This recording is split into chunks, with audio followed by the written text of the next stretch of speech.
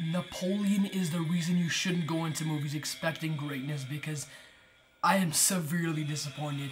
Now, I enjoyed the film well enough, but just comparing it to my expectations, it fell so flat. And honestly, should have expected that from the reviews, but yeah, that wasn't great.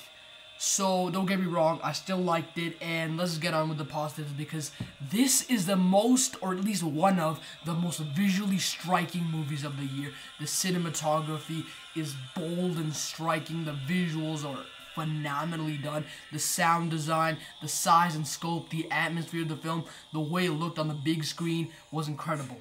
On so many levels, it looked phenomenal. So cinematic effects, it gets a 10 out of 10 because it made you feel the war in your freaking stomach. It was great.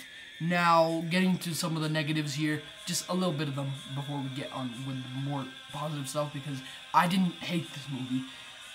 The film feels like it cares more about the relationship between Napoleon and his wife Josephine than any of the big historical epicness we're actually here to see. So it feels like it's trying to be a character study of Napoleon Bonaparte while also being a historical epic, and it just doesn't add up together. It's weird.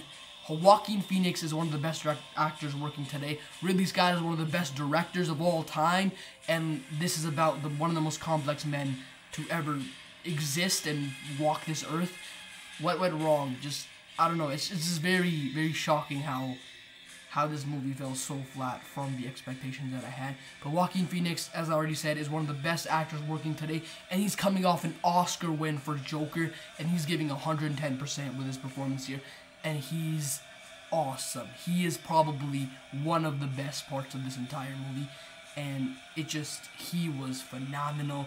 The Waterloo sequence, impeccable, but I'm kind of immensely disappointed because it could have been something so much better. I know I've said that for the last couple of movies that I've seen, but these films have just been disappointment upon disappointment upon disappointment. So I give this around a 7 out of 10.